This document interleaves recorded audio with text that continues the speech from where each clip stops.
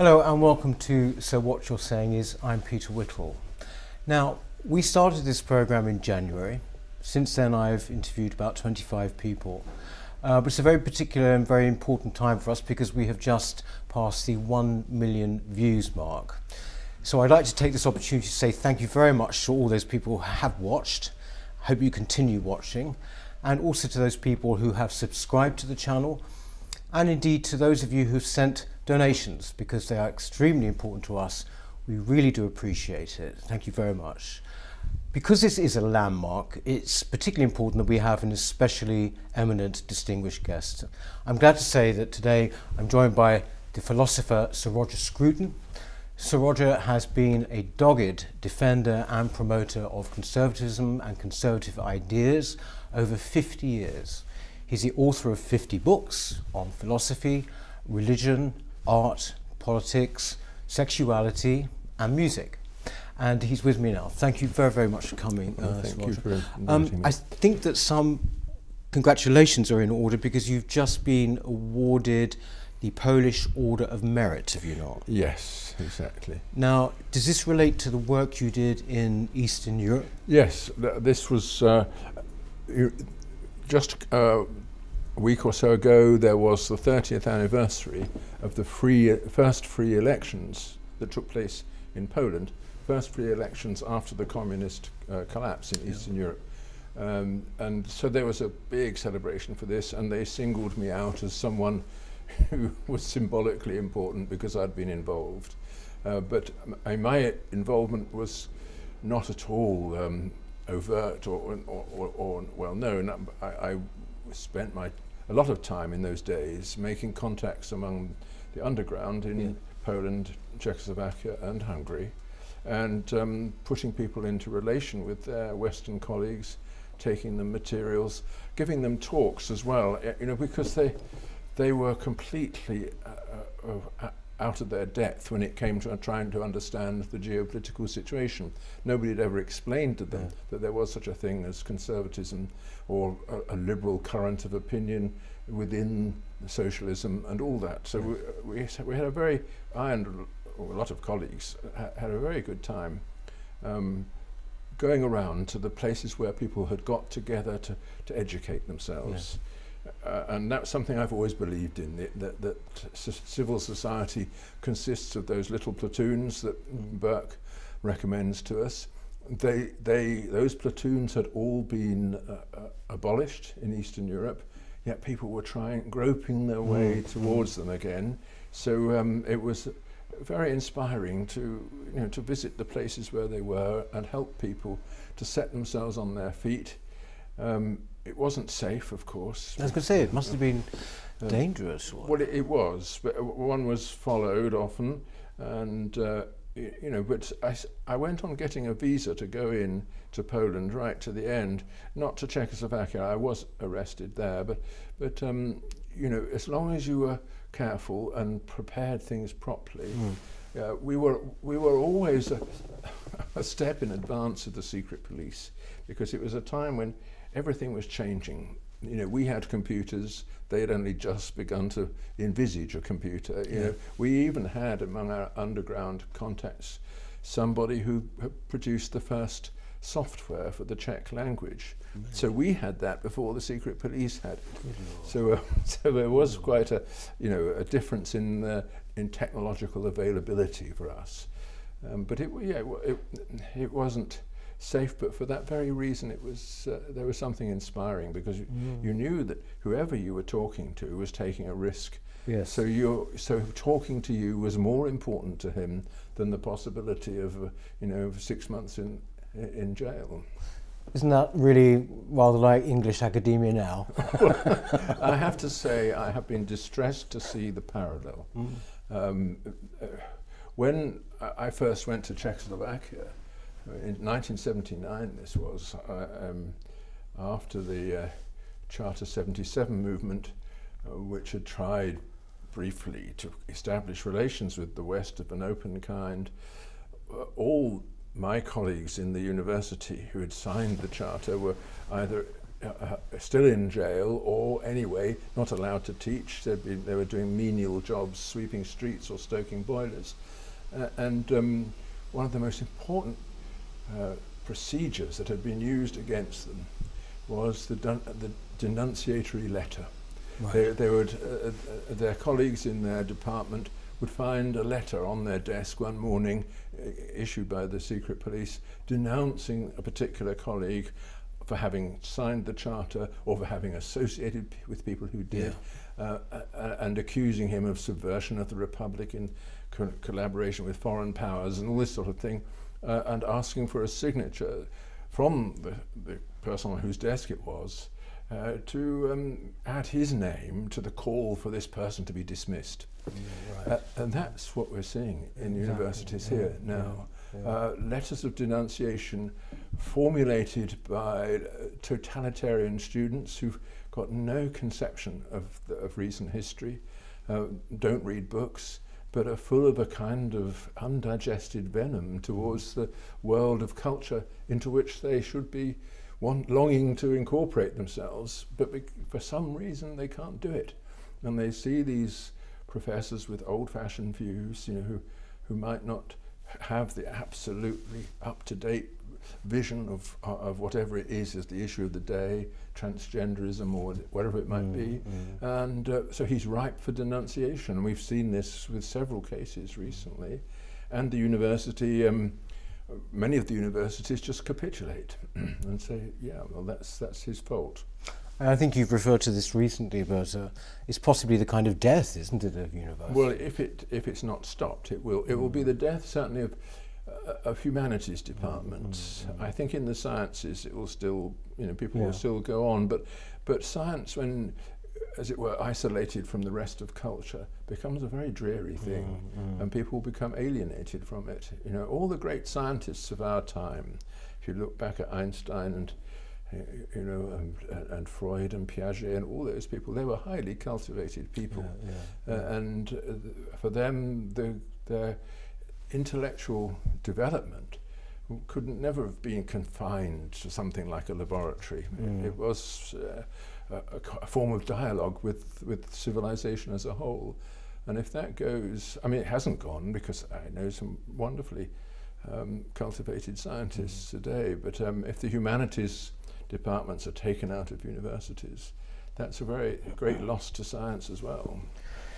You mentioning Eastern Europe there, you said, I think recently, that you know, Eastern European countries, Hungary, Czech Republic, are our natural friends, much more than maybe the others.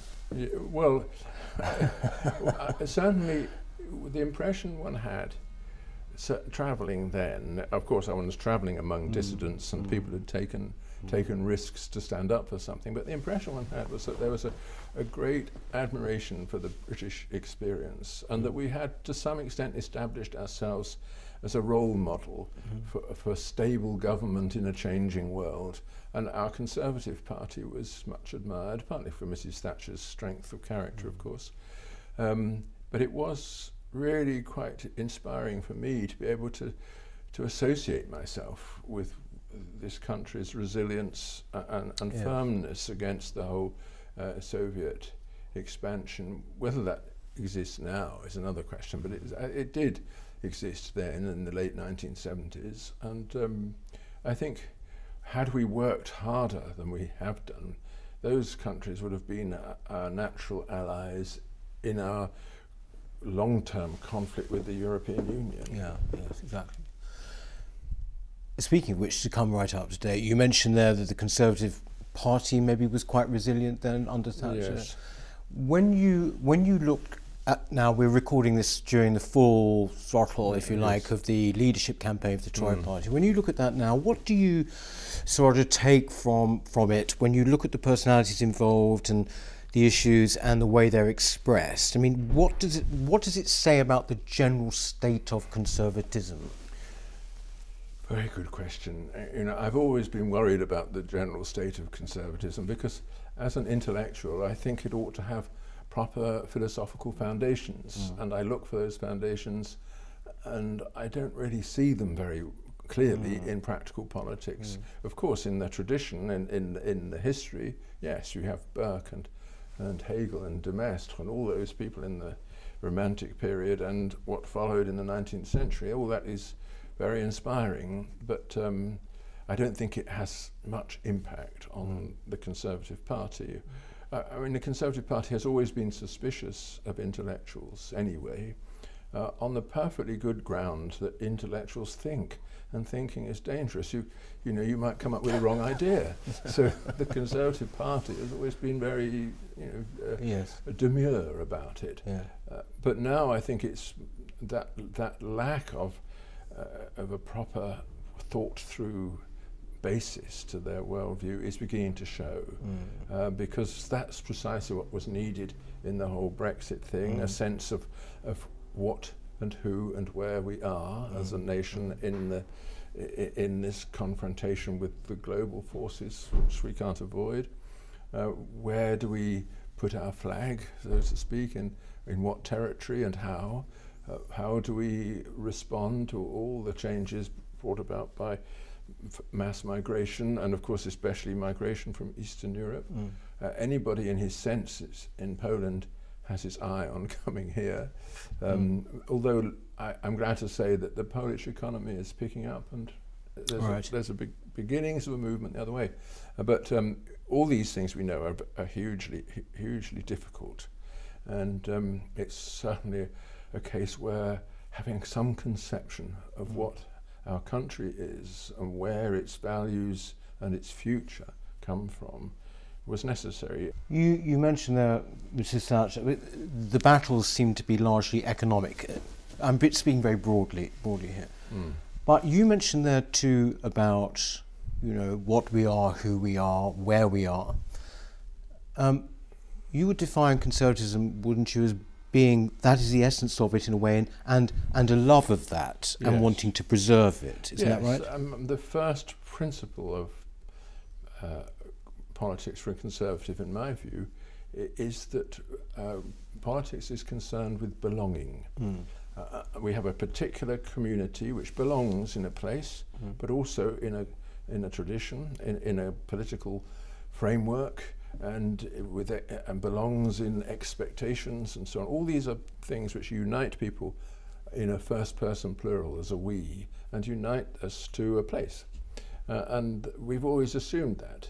And if you don't assume that, you have a real problem about how you deal with people who don't agree with you. This is something was very clearly seen in the 20th century when the communists and the Nazis declared that there can be no opposition because we've now got the right solution. And then they looked around for what the opposition, where it might be, and of course it was then hidden. It was then the enemy within and had to be destroyed. But in a democracy, if you recognize that we live among people who disagree with us, but attached to the same place and the same historical inheritance, we can then all say, let's agree to disagree. But we still have this, which is more important than what we believe. This thing which is ours, which belongs to us, and we belong to it. That, to me, is what the Conservative Party has always emphasised in the past, and one reason for its great electoral success. And it sort of suddenly has ceased to do so. It's lost confidence, partly because it's frightened of the left. As soon as you start saying these sort of things that I've just said to you, which are, in my view, quite harmless and also true, you get accused of these thought crimes that have suddenly become dominant, because you're wanting to exclude people, you're wanting to attach yourself to some kind of primitive supremacist vision of what your own community is, which of course is not true at all. When you say, you're talking about the 80s, that there was this sense in which we could disagree or whatever, but we all had this, as it became. I think it's true to say, isn't it, that that was more intact then than now? Of course it was more intact, and that's part of what we're going through, is a recognition that the fabric that holds all that together has been torn. But again, I think there's a lesson to be learned from the East European experience. If you ask yourself, why was it that communism finally collapsed? There wasn't any external force causing it to do so. It collapsed largely because the Poles woke up to their sense of national identity. They started saying, we are an entity other than the Communist Party, and we're going to affirm that. And thanks to the election of John Paul II, you know, to the papacy, of course, they had the added boost from their religious inheritance. You know, we all need that, and it shouldn't be demonized. But the left has had a real attempt at demonizing it, so that the Conservative Party is afraid to confess to what it knows to be true. Yes. You come from a quite humble background, don't you, originally? Yes. It didn't have sort of future eminent conservative philosopher sort of printed all over it, did it? Absolutely. Was it a political family?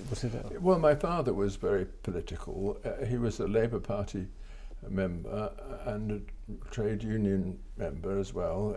He belonged to the National Union of Teachers, and he was the local secretary of his branch, and you know, he took it very seriously. And he was a bit of a class warrior, a product of the Manchester slums, who remained through all his life loyal to that deprived background and wanting, on the best of grounds, for the situation of people in the industrial working class to be improved. They should have their share of the beauty of this countryside, for instance, and the wealth that it produced. And it was a very noble approach to things, very much that of the old Labour Party, which was not about taking over the entire economy and turning it in a collectivist direction. Although Unfortunately after the war, you know, all the Clause 3 stuff came in, and it did move in that direction. But he wasn't a collectivist of that kind, but he did want things to be distributed more fairly. Yes. And he had a visceral dislike of the upper class. And how did that manifest itself? Just inability to tolerate their existence, and the sneering at the radio whenever they were mentioned, or anybody appeared on the radio speaking with what was then the correct BBC accent, when people talked correctly. He would bang his fist on the table, and anyway. That was not pleasant, and I, at the time, his anger against the upper class really inspired me to investigate them. You know, I thought, well, gosh, these people, they really sound interesting. Are they that poisonous? Let's have a look. Was there a particular point at which, or was it a gradual thing, that you formulated your conservatism or your worldview? Did something happen, or did it just gradually emerge? Well, everybody's in a state of flux, and I'm no different from everybody else. But there was the crucial moment of 1968 in Paris, where I was at the time. I'd left university and been teaching in the Collège Universitaire in Pau. And I was there in May in Paris, borrowed a flat from a friend, and saw what was going on, and I was outraged by it. You know, the smashing of things by these incredibly well-heeled students in their Maoist uniforms. You know, it occurred to me, what on earth do they think they're going to put in the place of this wonderful city of Paris, of France, of the culture and history of France? Where are they going to get it from? And there was no answer to that. And of course I started reading all the destructive literature that had influenced them, in particular Foucault and Althusser and so on. And that really turned me against the sort of Marxist orthodoxy that was beginning to take over the student world in the late 60s. And then I went back to Cambridge to do research, and there I met robust people who hadn't gone down the Marxist line, and I thought, well, in that case one doesn't have to. And I started thinking things through and really got interested in the question, what is the alternative? Does it apply to the society in which we are now, and where are its intellectual roots?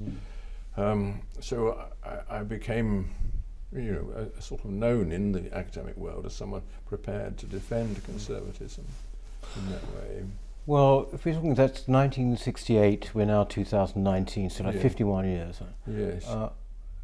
You've been defending conservatism during that whole time.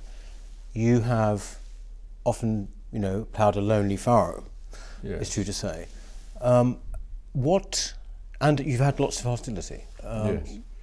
What keeps you going in the face of that as a man? Well, you're right to ask that question, because I have gone through moments of depression, actually. But I've always had the hope that there are others who are thinking likewise, and I've always had the good fortune to meet them. And for the most part, the hostility has been the kind that you can deal with as long as you have another circle of your own. So I was very lonely at certain times, but my involvement in Eastern Europe cheered me up no end, because I recognized then that all those things I disliked in the academic Marxism that was emerging around me had actually been put into practice, and had shown how not how inefficient they were, but how evil they were. Entering that world where everyone was in a state of fear, nobody trusted anyone, there was a sense of the omnipresent eye observing you without knowing whose eye it was. All that was very creepy, and it got into my soul, to be quite honest. And I thought, even if I'm hated for what I write, I've got to write in such a way as to show how destructive of the human norm that is, of the human personality. And I still think that I still long for the great book which will pin it down and say, this should never happen again, unfortunately.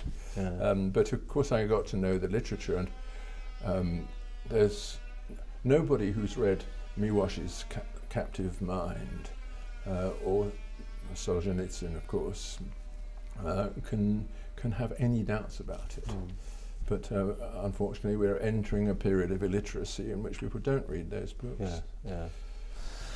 I mean, one of the most recent, hostilities you faced, or rather difficulties you faced, was when they put an end to your position when you had been appointed by the Conservative government to be head of the beautiful building housing committee. That's not right.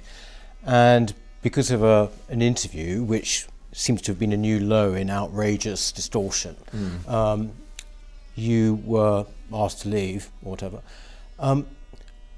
What was that like? Well, actually that was very disturbing, because I thought, whatever the attacks on me, the Conservative Party surely is my place of refuge, and they must see that I'm standing up for the things that they ought to be standing up for, and I was pleased that they appointed me to this commission. Because unusual, yes, and it was a difficult commission to advocate for beauty in a world that's dominated by utilitarian architecture. That's tough, and it required a lot of work and a lot of diplomacy. But the interesting thing is that when, as you say, I gave an interview at my publisher's request, I didn't ask for it, to the New Statesman. I thought it was going to be about my philosophy and so on, and they sent this journalist obviously animated by a very strong hostility to me, put it mildly, who essentially fabricated the interview from my discourse. Yes. And by taking bits out of context, adjusting other bits, and all the usual stuff, but addressing it in effect to the social media mob, asking them, inviting them to join in character assassination. And the effect of it, of course, was the whole press came in on this, because it looked like a jolly good story, and the Conservative Party joined in. Instead of, I wasn't even asked to explain. I learned, I was on a train at the time, I learned I'd been dismissed peremptorily by the minister concerned, and that was it. And it was, you know, it was typical of this panic that the Conservatives feel at the witch hunting that goes on the left. They don't want to be the next one. If someone is being scapegoated, you must pick up your own stone and throw it at him. Otherwise, you'll be the next one. It's exactly the same as that I talked about with letters of denunciation. Yes, exactly. Yes. I remember with one particular of the Tory MPs, I think there were about 3 Tory MPs, won't name them, but one of them who went for you, and it sort of seemed to me actually what it really showed also was the level of Philistinism. Actually, because I got the impression, and I mean this with the greatest respect, that I got the impression he didn't quite know who you even were. I'm thinking particularly of Johnny Mercer, and talking about intellectualism, so somehow this was a bad thing. You know. No, I think he was out of his depth. I didn't follow all the things that were said because it was all too upsetting. But I had the great good fortune that Douglas Murray stepped in and relentlessly interrogated the New Statesman about it until finally somebody managed to get hold of the tape of the interview, send it to me anonymously, and we recognised that I hadn't said any of these things, or what if there were phrases that were phrases I'd used them in a completely different context, and I think now I think there will be an apology about it from the paper. I know the editor was mortified by the whole thing, and that's good. Before we leave this particular topic, I suppose that this is an important part in what we call our culture wars. I guess it was an important instance of it. I suppose that you could say there would have been some sort of victory in the culture wars if they had said, actually, we were wrong, please, we would like you to take it back. If they did that, would you have taken it back? I think if it had come at the right time, I would, in order to help them over their embarrassment. Right, okay. Very big of you. I wouldn't have wanted it back, because the reason why I got these attacks, they'd happened already, is that the architectural establishment is deeply hostile to my being in that position, because they know that I will say the things that they don't want to hear and they don't want the public to hear. Namely, that the kind of templates used in our cities and in our countryside today by the average modern architect are deeply repugnant to the ordinary person. And that's why ordinary people fight their planning battles and prevent us from building. And the architectural schools need to wake up to this, and we need to arm the public against them. And I was going to say that. So they will always stop me saying that, and they'll use any weapon, because this is a huge vested interest with a great deal of money behind it, and a great deal of political connection, especially with the Tory party. And so were you were surprised in some ways, maybe, by your appointment as anyone else? Absolutely. I thought the Conservative Party was now. Must be going through a crisis, because it was insane enough to appoint someone who believed what it ought to be believing. On the whole, the Conservative Party has survived by aiming to be still in place at the next election and doing whatever is necessary to be there. You were talking about, it was called Building Beautiful, wasn't it? Yes, right. You talked a lot about beauty, you've written about beauty, there's a book on beauty, and you did a TV programme on beauty, which I loved. I watched it. it's required viewing, I think. But the upshot of what you say in that, it seems to me, is that we are either afraid of beauty now, or we have sort of banished the whole idea of beauty.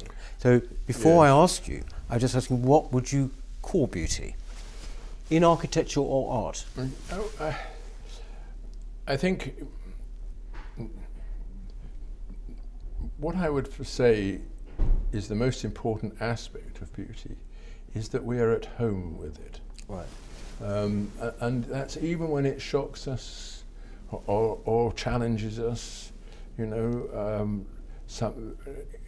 Just go back to the great challenging works of art, like Picasso's, early, middle period stuff, or Stravinsky, the Stravinsky ballets, especially The Rite of Spring, or even some of the striking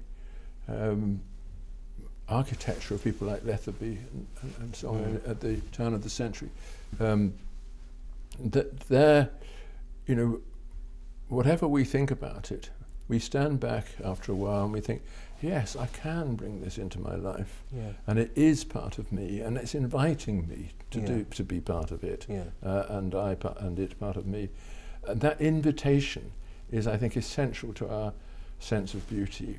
And in ordinary life, we're not aesthetes, most of us. We don't go around the world looking for the sublime experience that you can get from the Shakespeare sonnets or Tristan and Isolde or whatever.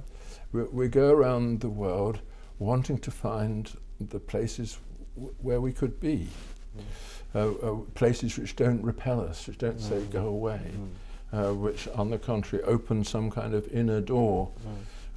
And I think that's what everyday beauty is like, and we're all able to produce it. When we're given a room of our own and a bit of furniture, we start arranging it so that it is like that, so that we belong and it belongs.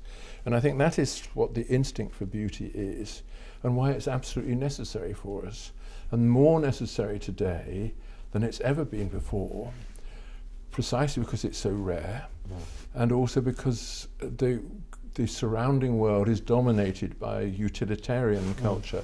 Everything is conceived in functional terms, as a means to an end. Certainly you see that in architecture. It's all straightforward, simple engineering devices to perform a particular function, but which don't have any ability to put the surrounding people at ease with them. But you made the point, actually, and I thought it was an excellent point in the programme, where you said that buildings that have been built purely because they are useful, as it were, in the way that art is not necessarily useful, end up being useless. Yes, they end up being empty. They end up having graffiti scrawled all over them. No one wants to be near them. Exactly. I think that that's the first lesson that you learn when you begin to study the philosophy of beauty, is that there is a utility in the useless, and that that's what we most need to cultivate in our own lives as well. We don't become lovable objects by being useful, although we should lend our help to others and so on. But we become lovable through enjoying the world and radiating our appreciation of it, and that is something that we look for in beauty in buildings too. I always take Paris as an example, partly because it is so obviously a wonderful thing, but also because it's always under threat. Poor Notre Dame was going to have some ghastly shell designed by Norman Foster stuck on it, I imagine, in the end. But there you see all around you this sense that things are there because they are what people wanted to put there. Just like in an arranged room, and the doors open into agreeable spaces, the windows open onto the street properly, and you are there as though among friends, even though those friends are made of stone. There is a sense, surely, if you look at the art world in particular, or architecture, there's a sort of sense in which the belief is that truth is ugly, you know, ugliness is more truthful. Yes. This is the sort of thing you get told a lot, you know, if you... Yes, that was the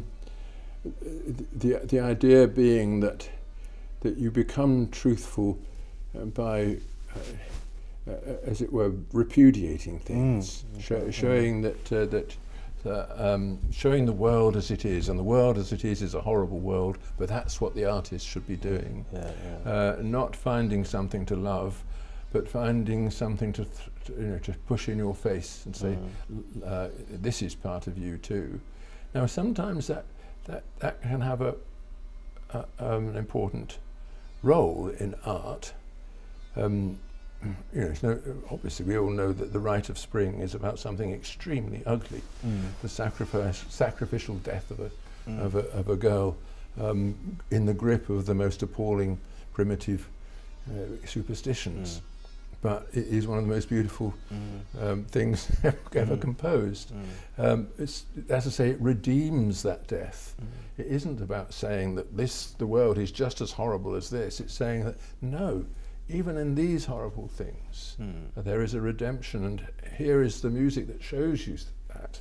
So I think that the true artist, he may mess around with these nasty things, but it's in order to show that they are not intrinsically nasty, that they contain the seeds of a real humanity, and a real artist will go to the edge of what is intolerable and still bring you back. Some people, like Dr. Johnson, thought that Shakespeare went to the edge in King Lear and fell over it, and so he rewrote the end to bring us back. And there's some truth in that.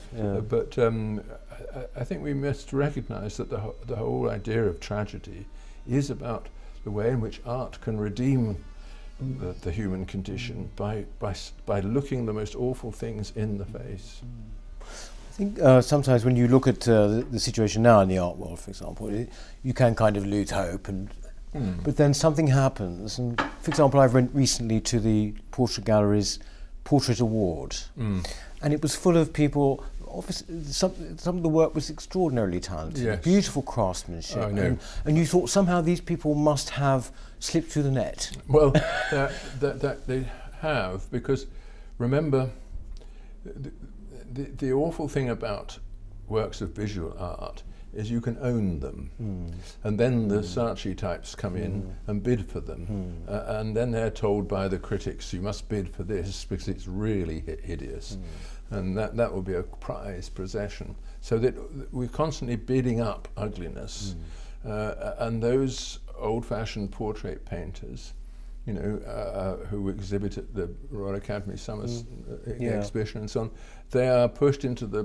corner as they're sweet, but it's just bland. And doesn't challenge, doesn't get to the mystery of the human condition and all those sort of things. Now, my view is that actually it does often get to the mystery of the human condition more effectively than, say, Andy Warhol, who I see you're looking at. Indeed, I have got that there, yes. Who, in my view, was a totally trivial character who happened to make a splash. And this splash sold. Now, in the case of music, where you can't actually own the result, there's a countervailing force that says, since I can't possess this, the only way I can appreciate it is by listening to it.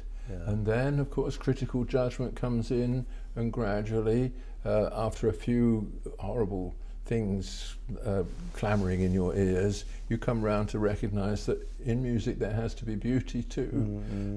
And we have emerging composers, like James Macmillan and David Matthews and so on, who are writing the sort of music that people actually want to listen to.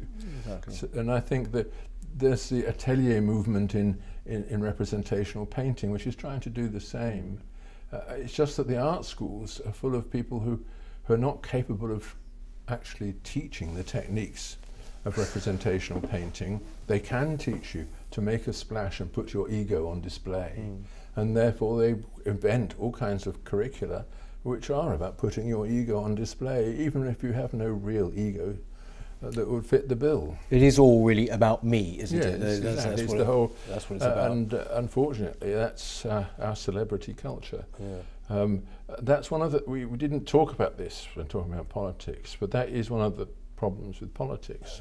That because of the celebrity culture, because you have to be photogenic and appear on TV and everything, the me concept begins to dominate politics too. And I think we're lucky that it hasn't really dominated this current attempt to find a leader of the Conservative Party, which is good. But you know, I think they'd be onto a hiding to nothing as well, actually. But, well, yes. You mentioned there about how maybe the art world repudiated its traditional forms, whatever. Maybe a bit of a clunky segue here, but I'm going back to 1968 when you were in Paris, and I remember the French, they tend to be much more open about talking about cultural issues. And I remember, I think it was Sarkozy who was talking about, we have got to, the 68 generation must not keep apologising, it must not keep repudiating our greatness or whatever. Yes. And you have called this the culture of repudiation, I believe, which is where we essentially appear to want to disown and indeed hate everything about ourselves. Do you think in the 50 years that you've been writing and everything that you've been doing, that the situation there is better now or worse? Because it seems to me that we are in one of the peaks of sort of repudiation at the moment. Well, yes and no. I think when I first began publishing as a conscious conservative, with the meaning of conservatism, which I published, I can't remember, 1969 or something.